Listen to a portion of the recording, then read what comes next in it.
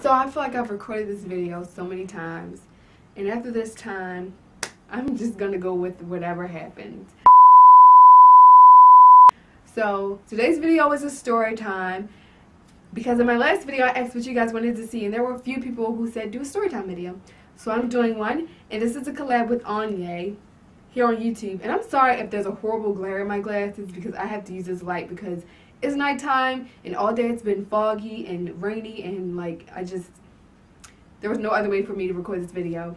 But like I said, this is a collab with Anya here on YouTube, and she has an awesome channel and she's super funny, and I actually really like her videos, so you guys should go check her out if you haven't seen her channel before, and go subscribe to her. Also, if you're new here from Anya's channel, I'm Janae, and this is my channel, Us Two Twins, that I do with my sister as well. If you want to see some of her videos, you can go check those out, and you should definitely hit the subscribe button to be notified when I post new videos, which I decided will be on Fridays at 3 o'clock because it just makes the most sense for me and just my channel in general. So yeah, look for videos every Friday at 3 p.m. Eastern time, and if I'm wrong I will put it in the video because yeah. But anyway, I'm going to get into my story time video, which is going to be about the time I was embarrassed on the playground at school in the 6th grade. And you're probably wondering, why were you even on the playground in the 6th grade? But I will explain that when I get deeper into the story. So, we're going to start out by saying, in the 6th grade this year, I don't remember the year, we had this big swarm of cicadas, which we get every 17 years because I'm pretty sure they come out to mate, then they all die, and then you get them another 17 years later. And these bugs are big, and they're just ugly, and they're loud, and they're blind, and they're always stuck together and flying into everything because, like I said, they're blind. But I just remember when they were about to come out, it was on the news, and that's like all they talked about. And I was dreading the day that they were going to come out because I don't like bugs at all. Like, I don't even like butterflies. Like, no. So I was dreading the day they would come because we walked home from school, and I was just wishing that somebody would pick us up, but that never happened. We walked home from school and we made it, but it was just a struggle every day trying to avoid getting hit in the face with these blind bugs and all their unattractiveness. But anyway, back to my story. So in the 6th grade, for this quarter in class, or semester in classes, I had gym class. So in gym class, our gym teacher at the time was a woman, and she was pregnant, and she was kind of just like a fill-in stand-in teacher while they were looking for a real gym teacher, because she wasn't really a gym teacher. Like, she actually taught math. She was my math teacher in the 7th grade.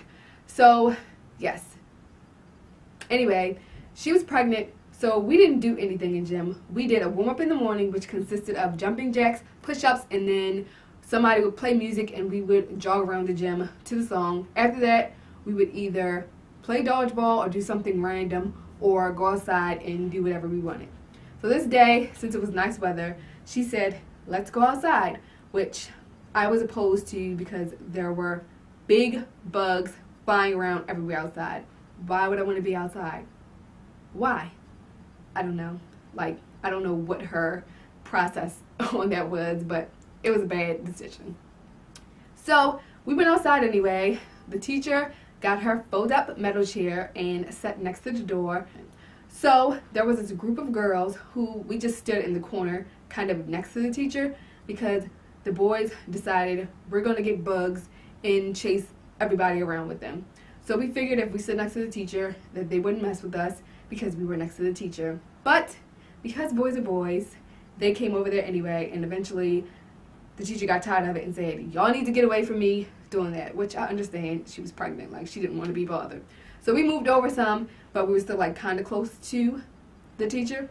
But the boys kept coming back with their bugs, and at one point there were 2 guys that ran over into like our group of girls. So we all scattered from our corner and like went our separate ways. So when I was running, I guess I was targeted by the boy. His name is Ryan, and I wouldn't say his name. if like the story ended badly and like we was beefing or something, but like it's fine. I guess I was targeted because I was running too slow, or like he's just the one that focused on me. I don't know. But I was running, and like, you know, when you're getting chased by somebody, you're like looking back at them to see if they're catching up to you or if they're getting close. So I was doing that, and in the process of doing that, I fell on my hands, scraped my hands up, and I was just sitting there trying to, I guess, get myself together to get back up. But Ryan decided, I'm going to put this bug on you anyway. So he did that, which turned into me crying. And I just remember looking up at him, and he was laughing at me. And he thought I was laughing until he realized that I wasn't. And once he realized that I was actually crying, he took the bug off of me, and he did help me up. And then I just remember my friends coming over and my sister, and they was like helping me dust off my pants and stuff. And then I'm pretty sure the teacher was like over us being outside and the boys chasing everybody. After that, we went back inside and just waited for gym class to be over. And when we went back to my regular classroom, to my teacher, her name was Miss Maskell, one of my friends had told the teacher what happened. She didn't say the names of the people. She didn't say my name or the boy's name. But the teacher just said, oh, boys take longer to mature. And she just went on this little splurge about how, you know, boys take longer to mature, and pretty much. And she was just trying to be nice and make the situation better. And like, I wasn't even mad about the situation. I was like traumatized because I fell. Then I got a bug placed on me, and then I cried. I was over that day, pretty much. Like, I wasn't mad. It was just like, that happened to me today. But anyway, I think that the whole story now is just funny, like looking back at it. I think it's hilarious. It's just an embarrassing story from school. I'm pretty sure everybody has one. But it's also just funny because we were in the gifted and talented program, so our classmates didn't change throughout the years. So in the 7th and 8th grade, we were still in the same class with each other. In those 2 years, in the 7th and 8th grade, he apologized to me for putting that bug on me and making me cry, and I just thought it was hilarious. And I just would laugh and say it's fine, because looking back at it, it was just funny. And we were friends. Like, we walked home from school every day together. And like, Ryan is so nice, and he's a really nice guy. So yeah, that's my story. I feel like it was short and kind of bad storytelling, but I'm going to try to get better at these. If you guys want to see some more storytime videos, then give this a thumbs up or tell me in the comments. Also, share with me your embarrassing stories from school or just in general, and we can talk about that, because that would be fun, I guess. Also, don't forget to check out Anya's channel and her video, which I will have linked right here and in the description box for you guys to check out, because she's an awesome girl and I can't wait to hear her story.